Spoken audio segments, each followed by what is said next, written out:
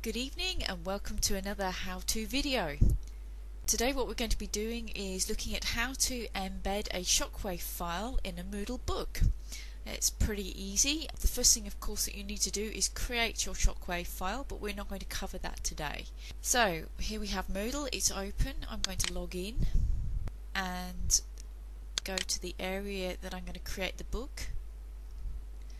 Make sure that turn editing on is on, and I'm going to make a new book for this, so we'll just call this,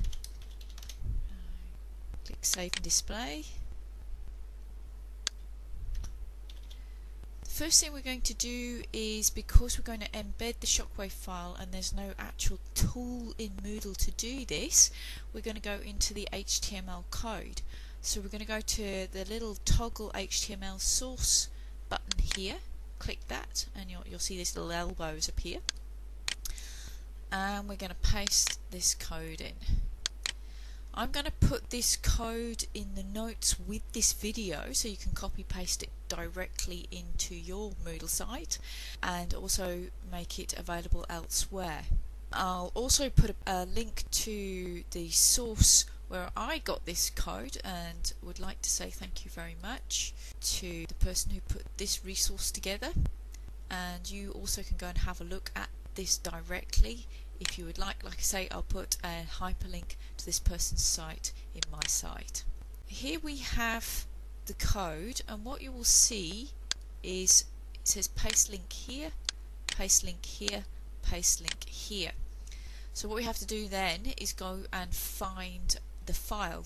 So go back to the course that you are working in, and you can open a link in a new tab or a new window. Moodle's pretty cool. It actually allows you to work in several windows at the same time without deleting what you're trying to save in another window. Then you go to Files. I've created a new folder called Shockwave File. Click on that, and you'll see here this is a Shockwave file that I've uploaded earlier. I just did that by clicking Upload File, Browse, found it, and then uploaded it. But like I say, I've already done that just to save a little bit of time here. Into the folder. I'm just going to click on that. When you click on that, you'll see this opens up.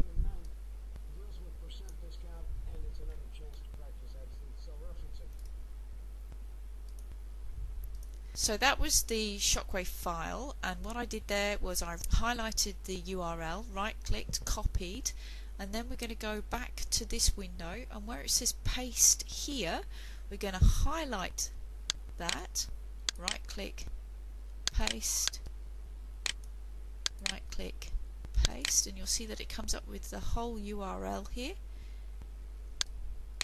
Right click, paste.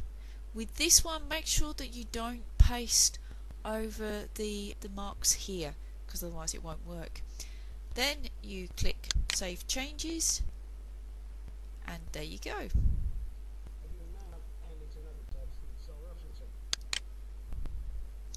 It's as easy as that. That is how you embed your shockwave file in Moodle. Please let me know if you've got any questions, and thank you very much.